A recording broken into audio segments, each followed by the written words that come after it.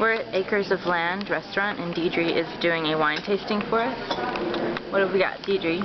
We have a wine that is very pleasant to look at because I can see Leanne through it. It's beautiful that way. It reminds me of a sunny day. I'm going to taste it now. It's called, what is it called? What is it? Vignole. Is it the Viognier or the Vignole? Vignole. Vignole. Number 4, Beautifully Vignole. composed wine with lush floral notes, melon, and gooseberry. In your own Which words, is right? true. The soft sweetness of the natural sugars balanced with tons of citrus fruit. Let's see. I think it says tones.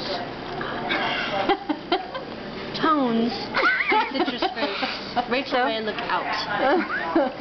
What else do you have, Deidre? We have the Concord, sweet and bright, the berry and floral notes.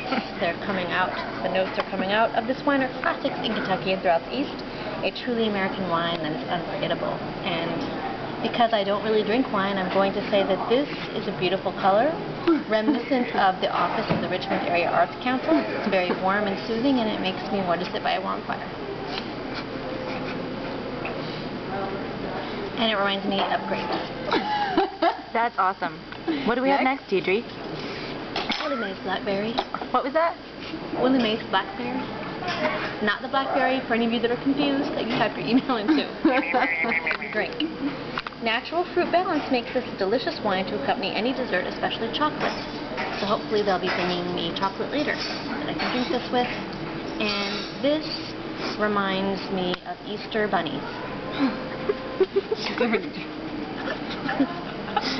Just so you know, we're all dying. Wow.